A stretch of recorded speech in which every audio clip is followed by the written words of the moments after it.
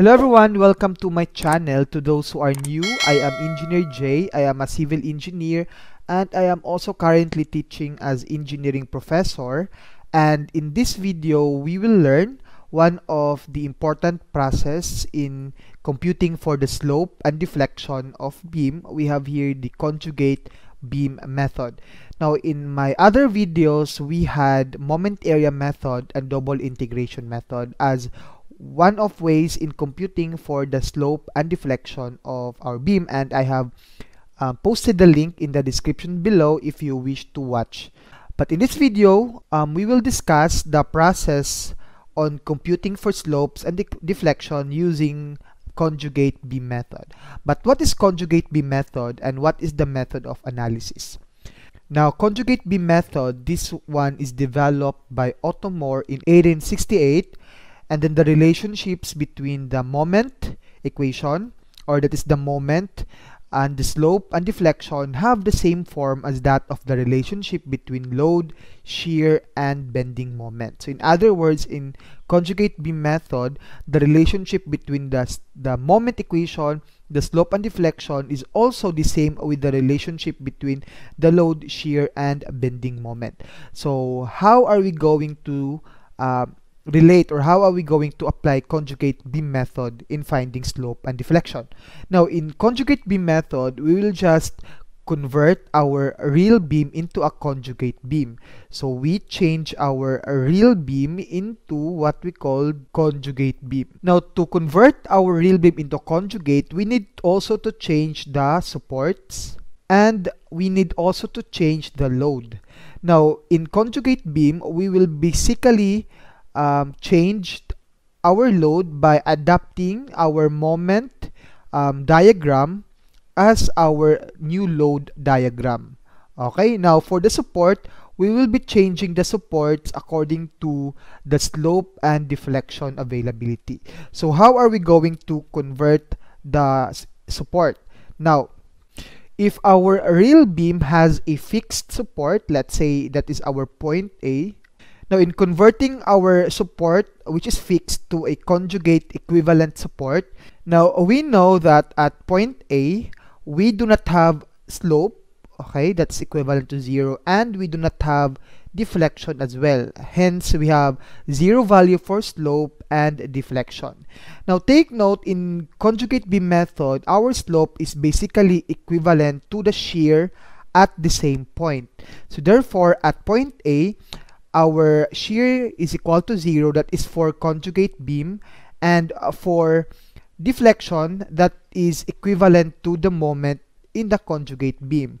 Hence, we have our moment there is equal to 0. Now, upon looking at this condition, if we do not have shear as well as if we do not have moment, that means we have a free end. So we change our fixed support into a free end. So that means we remove our support at A and then change that into free end. Okay, so that is the equivalent of fixed support to a conjugate beam support. Now what if we have free end at point A? That means we do not have support. So at point A, we know that we have a value of slope. That means our slope there is not equal to 0, and we also have deflection at point A, so therefore deflection is not equal to 0. That means our shear and moments are not equal to 0. Okay, so upon looking at this condition, we know that a support which contains shear and moment is basically a fixed support. So therefore we will change our support at A here into a fixed support, because as we all know, if we have a fixed support, we definitely have shear and moment. Okay, so that's how you convert a real beam into a conjugate beam. But what if we have a hinged and a ruler support on our real beam? So to convert that into a conjugate beam, now we know, let's say if these are point A, so we know that at point A, we have slope. Okay, so our slope is not equal to 0, but we do not have deflection. That means our shear should not be equal to 0, but our moment is equal to 0. Since the only support that contains shear but without moment is basically hinged and a ruler also. Okay, so therefore, there would be no change in the support. So, they would remain as hinged and a ruler when we convert our real beam into a conjugate beam. Okay, so there would be no change in terms of support. But what if we have an interior supports? We have interior ruler and interior hinged. Now, at the interior support, let's say this is our point A, we know that at that point, our slope is basically not equal to 0, but of course, our deflection is equal to 0. So that means our shear is not equal to 0, but our moment is equal to 0. That means, to convert that into our conjugate beam, that would become an internal hinge. Because as we all know that at internal hinge, we have a value of shear, but we do not have a value of moment. But what if we have an internal hinged on our real beam? Let's say it's our point A. Now take note at point A, definitely we have a slope. So therefore our slope is not equal to 0. And we also have deflection. Okay, so therefore deflection is not equal to 0 as well. So that means our shear and moments during our conjugate beam are all not equal to 0. So upon looking at this condition, we know that our support there is basically an interior ruler, because at interior ruler, let's say it's our point A, we know that we have the value of shear and we also have a value of moment. Okay, so this is how you are going to convert our support into a conjugate beam. So now let's try to analyze structure. Let's try to solve problem using conjugate beam method. Now we have this first example here. We have to use the conjugate beam method to determine the slope at end A and the deflection at point B. So of course, the first thing we do here is to draw the shear and moment diagram of this beam. Now if you are not familiar on how to compute or how to draw the shear and moment diagram, I have posted the link on my discussion of my shear and moment diagram in the description below. So but first we have to compute the reactions at A and D. So we have here, this is our AY and this one is our DY. Okay, so we can sum up moment at D is equal to 0. Counterclockwise moment are positive. So we have 12 AY, this one is negative, plus 270 times 6 plus 180 times 3, and this equals to 0. And that means our AY here is basically equal to 180 kilonewton. So that is going upward because we came up positive answer for AY. Now to compute for DY, that is basically summation of forces vertical is equal to 0. Upward forces are positive. We have here AY plus DY minus 270 minus 180. This equals to 0. Now we already know the value of AY, which is 180, and we can now compute the value of DY by summing up all the forces, and that we have the value of DY, which is equal to 270 kilonewton. And that, since we came up positive answer, that means we have an upward force DY. And our assumption that DY is going upward is correct. So we have now the AY and DY values. So we can now draw first the shear diagram. So we will be using area method here to expedite the process. Our AY here is basically 180 and DY here is equal to 270, correct? So we can first start at point A. So we have 180, which is going upward. So we have here 180. That is our shear 1.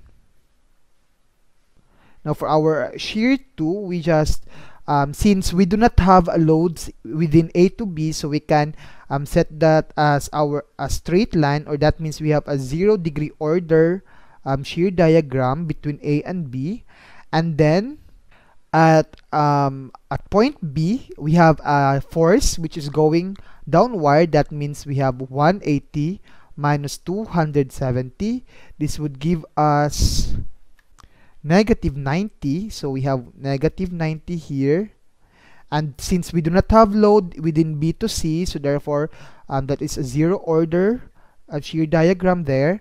And since we have 180, okay, so our shear tree at C, we have negative 90, and since we have 180 which is going downward, that means we have minus 180. This would give us negative 270. So we have here negative 270, and we have 0-degree diagram within C to D.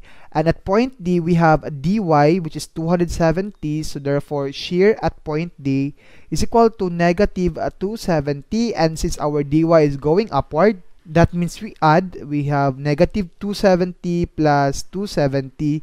This equals to 0. So we end at 0 shear. So that means we have correct shear diagram. Now we have already drawn the shear diagram. So let's proceed to our moment diagram. So in this case, we will be using again area method to expedite the process, since our point A is hinged. So therefore our moment at point A is equal to 0. So we begin with a 0 moment. Okay, so our moment 1 is equal to 0. Moment 2 is equal to 0 plus the positive shear diagram, this one. That is, we have 180 times 6. This would give us our moment 2 is equal to 1080. So we have here 1080. And for our moment 3, we start with 1080. Then minus, since we have negative shear diagram or shear area, that is, we have 90 times 3. This would give us 810. So we have here this one, 810. And the unit is, of course, that is in kilonewton a meter. And at moment 4, we start with 810. Then, since we still have negative area, this one here, so we have minus 270 times 3. This would give us 0. So that means we have a 0 moment at point D. And that could be justified by the fact that at point D, we have a ruler support, which is our moment there is equal to 0. Okay, so we have now the moment diagram. So, and then we convert our real beam, this is our real beam, into a conjugate beam. Now take note, our supports here are hinged and a ruler. That means if we convert that into a conjugate beam, that would remain as hinge and a ruler respectively. So therefore, at point A, we have here hinge, and we also have a ruler support. There would be no change in the type of support. Now for our load here, now as what I have mentioned, our load diagram here would be our moment diagram. Now the direction of our moment diagram here, or our load diagram here, would be upward, since we have a positive coordinates of our moment diagram. So therefore our load here will be going upward, but our length here would also remain as 12 meters, okay, in which we have here 6 meters from our A to B. Okay, we would remain the designation of points, that one. Okay, so again, we have now our new beam. This one is what we call our conjugate beam. Now our first question is, we have to compute the slope at point A. Okay, the slope at point A. So to compute for slope at point A, we will just basically need to compute the shear at A. Okay, so how are we going to compute the shear at A? Basically, that is just the reaction at A. So we assume that we have a downward reaction at A. We have AY, which is going downward. And at point D, we assume as well that our reaction is going downward. So we have dy. So to compute for the slope, basically, we just need to compute AY. Okay, so how are we going to compute AY? So basically, you can just sum up moment at point D. So we can sum up moment at D is equal to 0, counterclockwise positive. That would give us positive AY times 12. Okay, then the load. Now take note, we have an irregular load shape. Since we need to compute the moment arm or the center of that slope, we'll have to divide this shape into several triangles. So basically, we can just cut this triangle, group this triangle here, this triangle, this one, and this triangle. So we would have 3 triangles and 1 rectangle. So this is my strategy in order to come up with a load resultant, because we will be needing to compute for the centroid later on.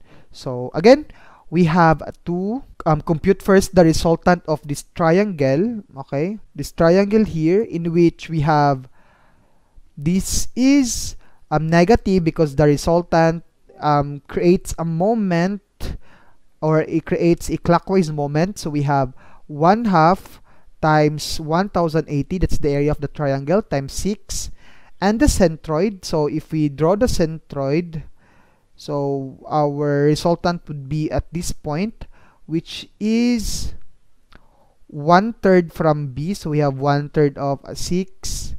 Okay, and if we add the distance of B from D, we have a 6 as well. So the centroid would be 2 plus 6, since 1/3 of 6 is 2, so therefore we have 8, correct? So we have 8. And next, for this triangle, so we have here minus 1/2 of, now the height would be only this one, which is the difference of 1080 and 810. So that is 1080 minus 810, that would be the height, times the length, which is 3, correct?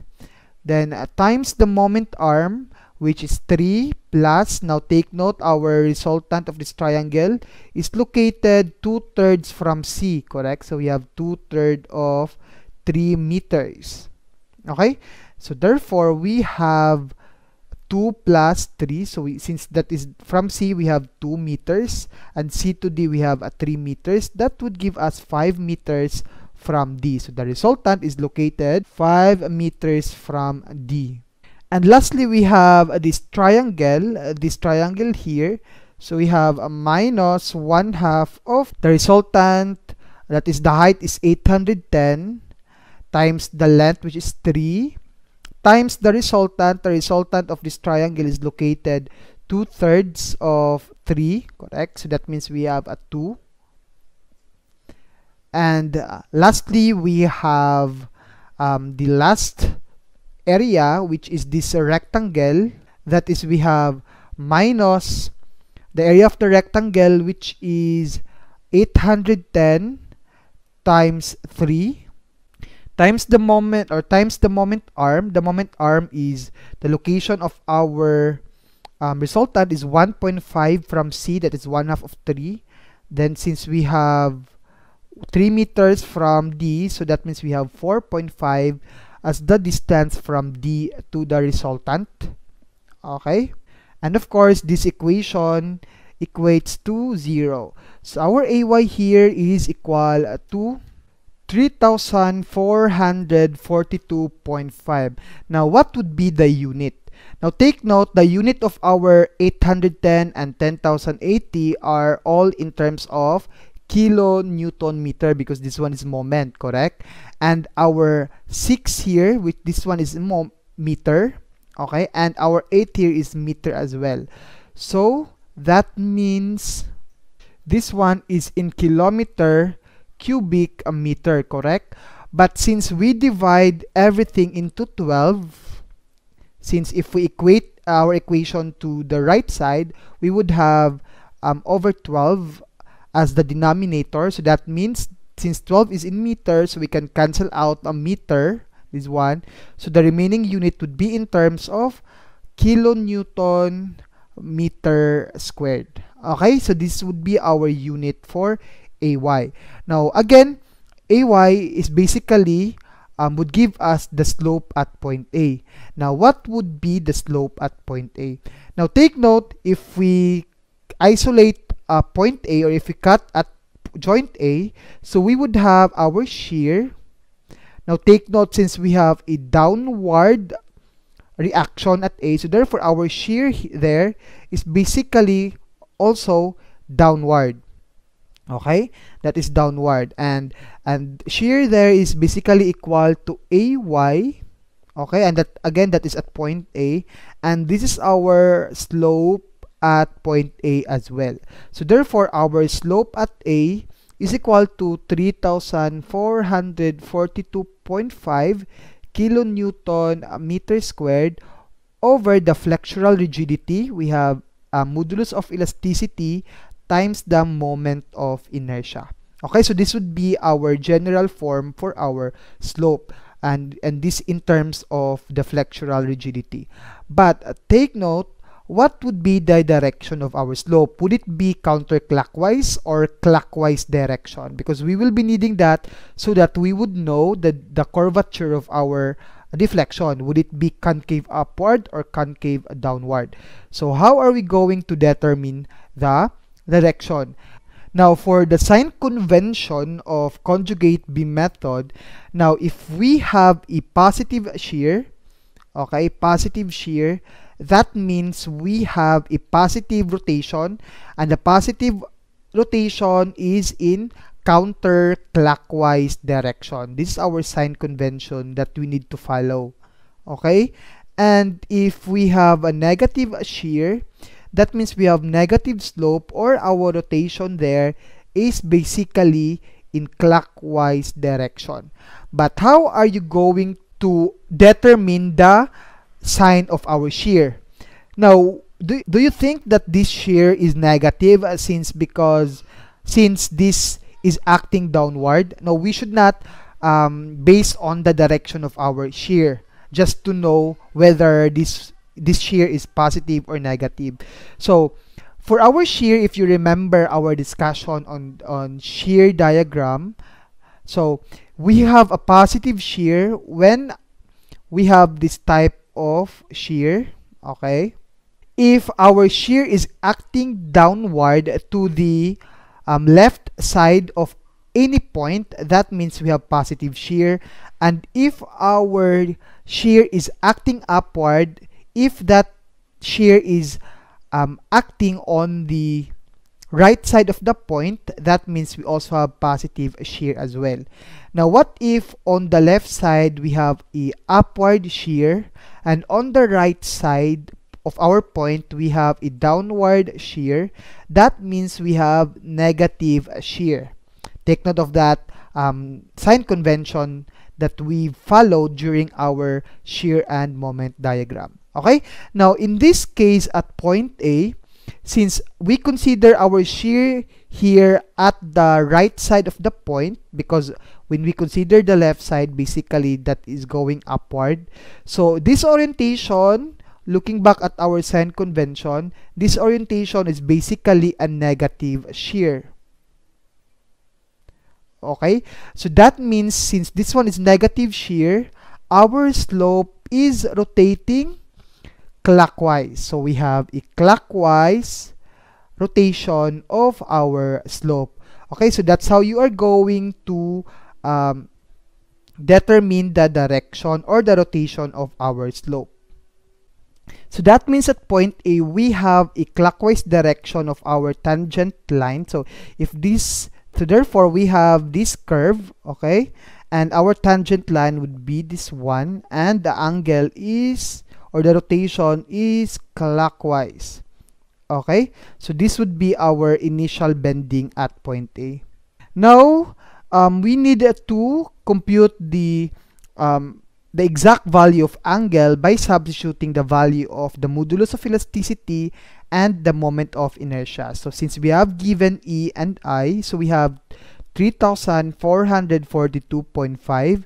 This one is in kilonewton a meter squared, over our E is equal to 12.5 gigapascal. So we can change that into Newton over millimeter squared, or equivalent to megapascal, by multiplying it by 1,000. Okay, so let's multiply it by 10 raised to the 3. So we would have Newton millimeter squared. Now take note, we need to be consistent with our unit so that we can cancel out the units if needed. So multiplied by our I is 1.92 times 10 raised to the 10, and this one is in millimeter to the fourth. So we have 1.92 times 10 raised to the 10. This one is in millimeter to the fourth. Now take note, our numerator is in terms of kilonewton and meter. So we need to convert this one into Newton millimeter. So to convert that into Newton millimeter, we multiply 1,000. This first 1,000 is to convert kilonewton into Newton, and multiply it again by 1,000 squared to convert meter into millimeter. So all in all, we multiplied the numerator by 1,000 cube. Okay, so we can now compute our theta A, which is equal to 0.0143. Now what would be the unit? So we can actually cancel out Newton and Newton, okay, and millimeter squared, and millimeter squared remaining would be, so however we have millimeter squared on the numerator. Okay, we can cancel this out. So therefore we have unitless slope. That means we have a radian as our unit. Okay, so therefore the rotation of our tangent line at point A is basically 0.0143 radian. Okay, so to convert that into degree, you just basically need to multiply it by 180 degrees over pi. That would give us 0.822 degrees. So basically, this is quite small. So that means we have now the answer for our slope at A. So again, this one is in clockwise direction. Now, what if we are asked to compute the rotation at point D? So you just need to determine the force dy by just summing up forces vertically. Once you compute for dy, then you have now the angle or the slope at point D. But what would be the direction? So in the case that our dy is going downward, if we compute or if we determine the internal shear at point D, we would have our shear at point D, which is going downward as well. Okay? And in our sign convention, if our shear is going downward on the left side of that point, that means this is a positive shear. Or I will no longer solve dy, so you can solve dy. So our angle D here would be 0.016 radian, and the rotation would be counterclockwise. So I will leave that to you. You can answer, you can solve our angle at D. So again, to compute for rotation, you just need to compute the shear at that point. Now, our next question is compute the deflection at point B. So to compute the deflection at B, we will just be computing here the internal moment at B. So we will cut at point B. So we will cut at this point. You can isolate either the left side of B or the right side of B. But in this case, now to expedite the process, I would consider the free body diagram of the left side of B. So I would have this one, and we know that we have value of AY there, which is 3,442.5.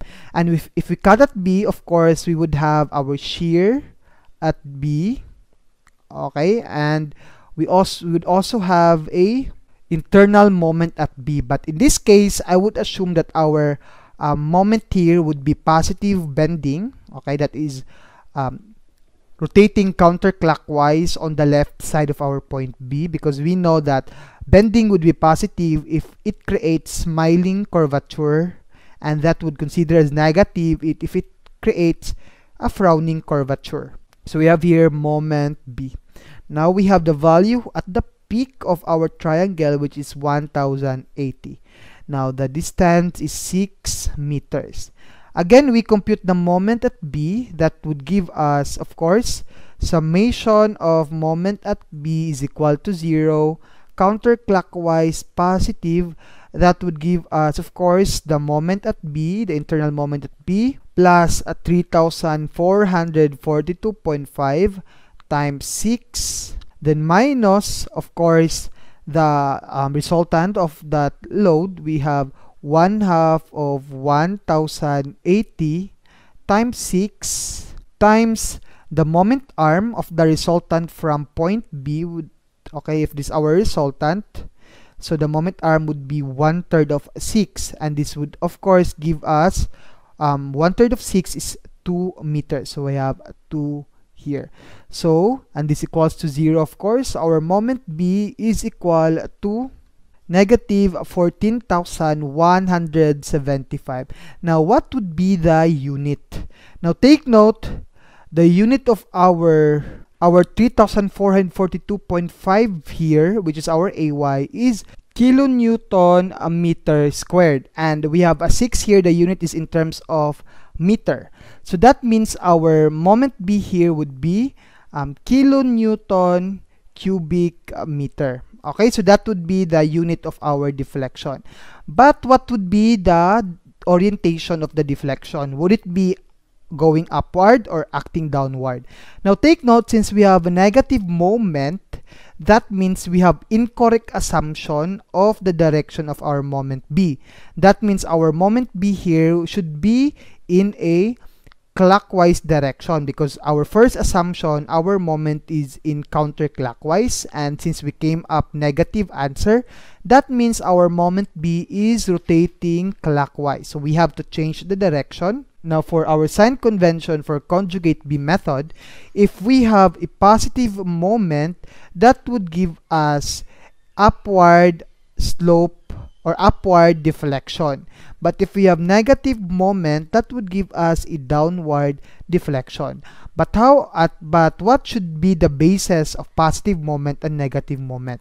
So going back on our discussion on the moment diagram, positive moment is when our moment creates a smiling curvature. Okay, so we have moment which is rotating counterclockwise on the left side of a point. And negative moment is rotating or creating a frowning curvature, or that means our moment is rotating clockwise on the left side of that point. So that means in this case, is our moment is rotating clockwise on the left side of B, that means we have negative moment, and that we have a downward deflection. So therefore, our deflection at B is going downward. However, we need to compute the exact deflection. So we have deflection at B is equal to 14,175 kilonewton cubic meter over the flexural rigidity. Now we have 12.5 times 10 raised to the 3. The unit would be in Newton millimeter squared. Our I, we should be 1.92 times 10 raised to the 10, that is in millimeter to the 4th. But since we have a different units with the numerator, so we have to convert the numerator into Newton millimeter cube. So to convert kilonewton into Newton, so we multiply 1,000, that is to create this one into Newton. And to convert cubic meter into cubic millimeter, so we need to multiply it by 1,000 cube, and this should be in millimeter cube. So we can cancel out Newton, then we can cancel out millimeter squared, and the remaining would be here would be in millimeter squared. But we have millimeter cube on the numerator, so we can cancel out millimeter squared, and the remaining on the numerator is millimeter only. So that means we have our final unit, which is in terms of millimeter. So the deflection here would be equal to 59.063 millimeter, and this one is going downward. So we have now the answer for the deflection at B. So we have the deflection at B, which is at the midpoint, that is 59.063. And that ends our first example. Now, in the second part of this video, we will try to solve another example. Please don't forget to subscribe to my channel and hit the notification bell for more videos. Thank you guys, and God bless.